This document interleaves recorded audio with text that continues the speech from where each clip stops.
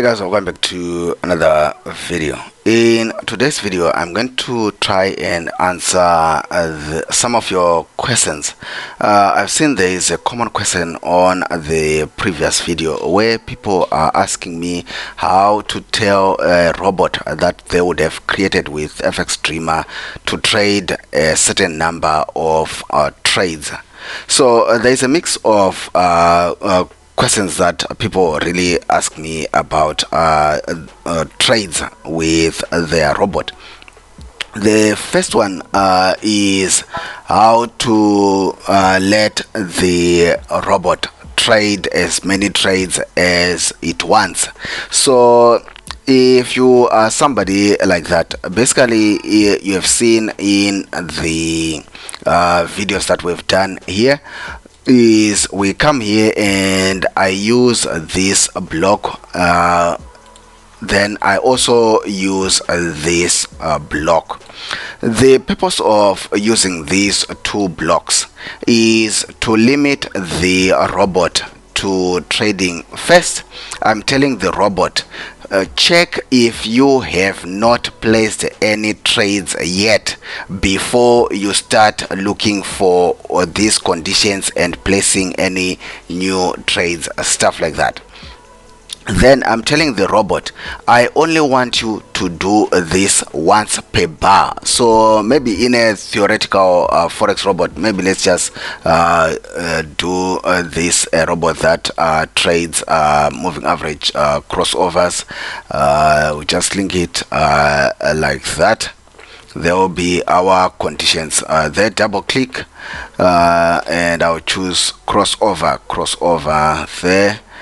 Double click there and I'll choose a crossover like that there.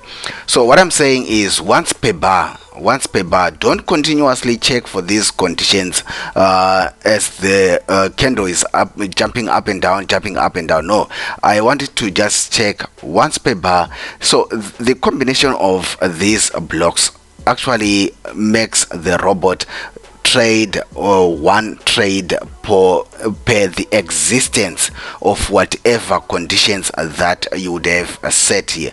So people have been asking me, so what if I want the robot to trade all the money in my account? It's simple, just remove these two blocks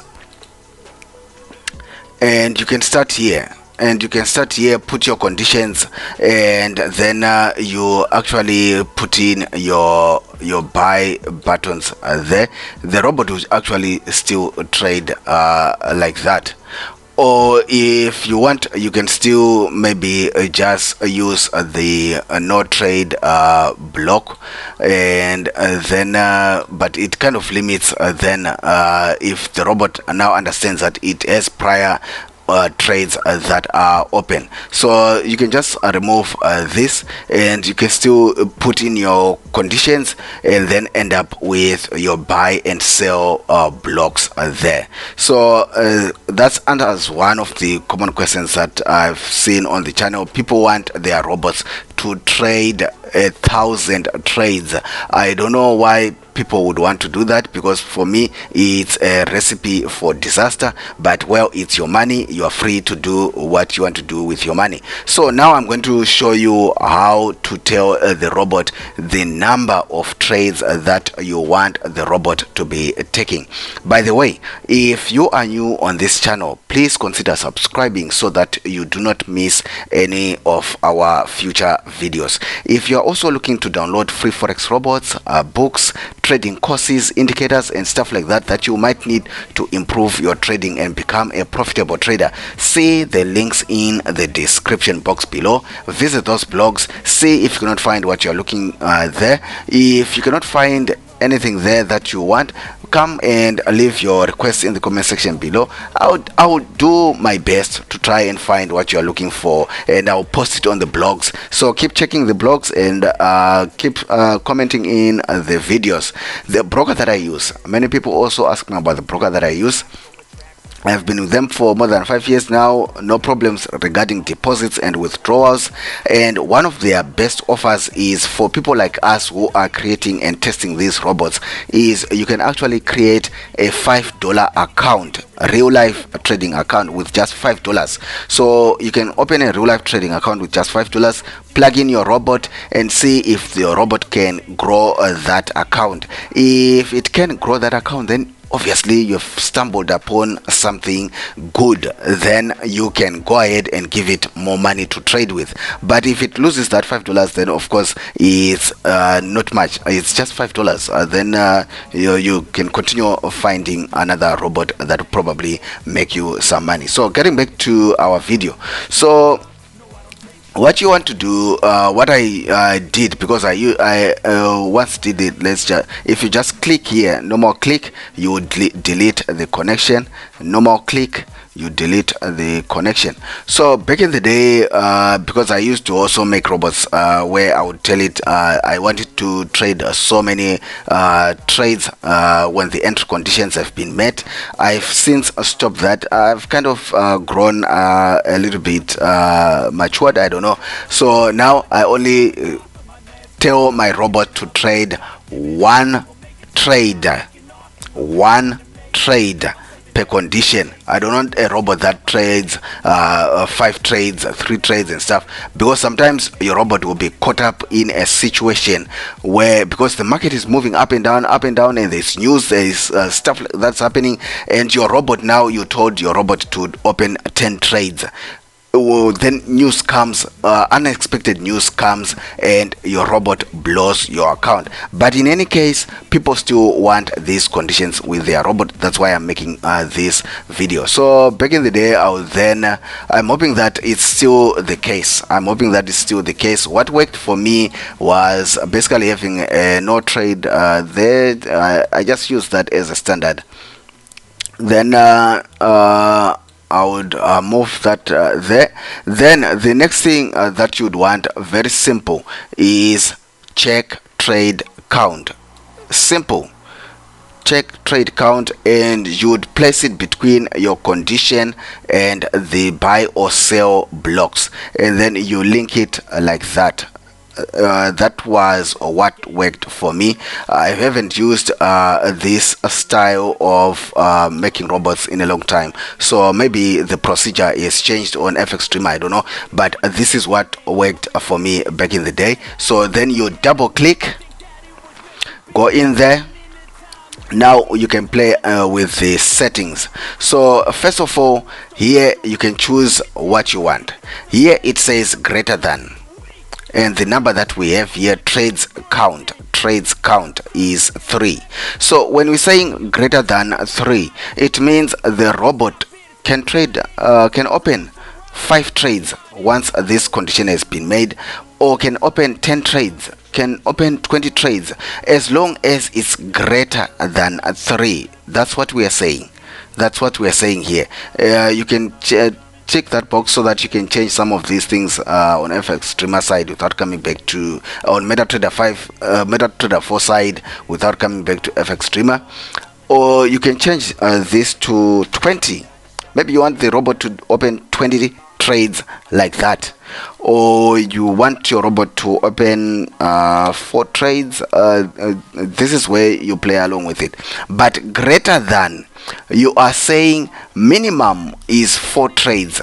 Once these conditions are met, minimum open 4 trades. Then the robot can open as much trades as it decides, whatever. Or you can actually come and say a lower than. So the robot, if you say lower than, can open maybe 1, maybe 2, maybe 3, but the trades will be lower than 4. Or maybe you say lower than 15, so maybe it can open 13 trades, 12, 9, 6, as long as it's lower than 15. That's what you're telling your robot. Then here you can also say equal to. So you are telling the robot, I want you to open this specific number of trades, and the robot is going to try and match these 15 trades. So if the condition is met, it's going to try and open 15 trades like that, or you can say 5 trades, or you can say whatever number of trades that you want to use. So decide on what you want to use. Greater than or equal to, still you are handing control to the robot. Either greater than or equal to 5, you are letting the robot decide what to do in that scenario. But if you want specifics, I think stick to equal to. You want the robot to open 5 trades. Once this condition is met, you want the robot to open 5 trades and it buys. So we are going to say filter by type. We don't want the robot to decide on both sells and buys, because we don't want it to be like a total, the number of open trades, both buys and sells. So we are going to say buys. The buys need to be 5. So you need to set this block, this section, and set this section, and set this section. Filter by group, no, you don't need this. You can play with it, but just keep it as default, my thinking. Then you can specify a symbol, but we can say any symbol, but let's just keep it default. Play along with some of these settings if you are not happy with the results that you are getting. I leave it up to you. The purpose with these videos, I'm just giving you the basics. I'm not giving you everything. I want you to just take the basic concept, the basic idea, then run with it.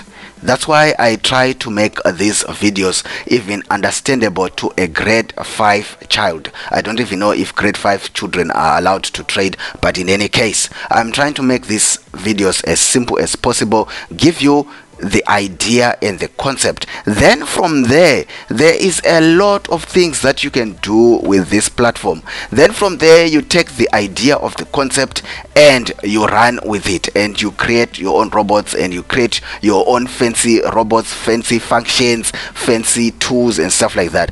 And then we double click again and come in here, and we say we want it to be equal to, we want it to open 20 cells.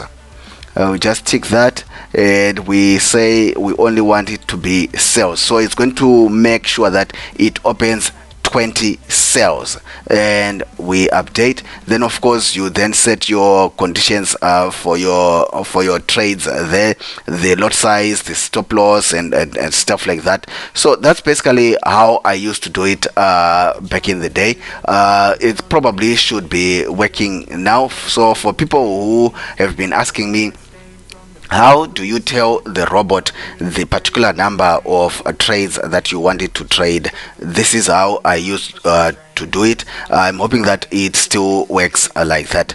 Guys, if you have any more questions, leave them in the comment section below. I will try my best to go through all the questions and try to answer all the questions. People also ask me, hey, we want to contact you via email, we want to do this via email and stuff like that. I'm still looking into that. What happened back in the day is I gave out my email address to the public, and I actually got hacked, because not everybody who is coming to watch these videos on these channels has good intentions of following what we're teaching here. Some people are just out here with like evil intentions. So I got hacked, and I decided, no, I'm not going to share my email addresses on the internet again. But I'm still deciding on maybe opening a separate email that I can just use for my subscribers. Many of you want to send me stuff. I don't know what you want to send me via email, whether it's viruses or whether it's tools or whether it's questions, strategies, I don't know, but I'm still debating on it. We'll see what I decide on. But otherwise, guys, I hope this video has been helpful. I will see you in the next one. Bye.